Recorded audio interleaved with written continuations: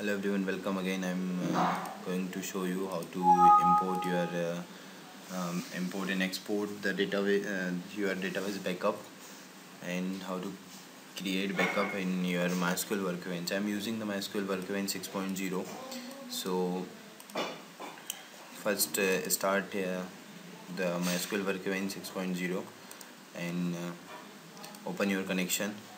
And as I want export my database, so click on server and click on data export, enter password, and from here select your database. Like I want to select my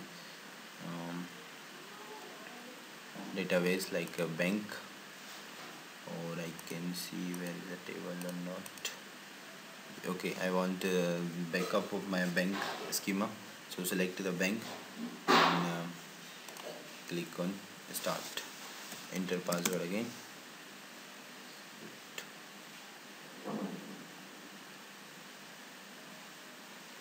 Okay, the process is done, and you can see here the path: C user, oops, documents, and dumps. The file name is 2015-0403. okay, go here, enter your path. Okay, the dumps 2015-0403. You can see here the all the tables in your database, in your schema are there. Okay, now I want to import this in my database. So first of all I am going to delete it because I haven't backup, so I'm simply drop now. Now I want to it again in my schema. So again click on server and data import, again enter the password and select the location. So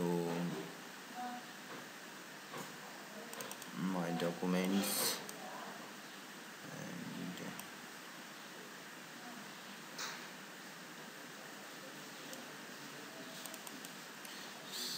simply I'm copy the folder in desktop, then I get it. Okay, now I'm trying to now select the path, so go on a desktop and select the 2003 and okay.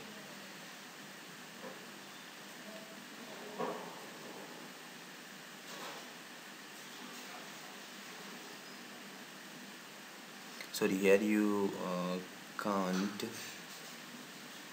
Okay, now click on start import and password good, and the process is done. And now refresh your database,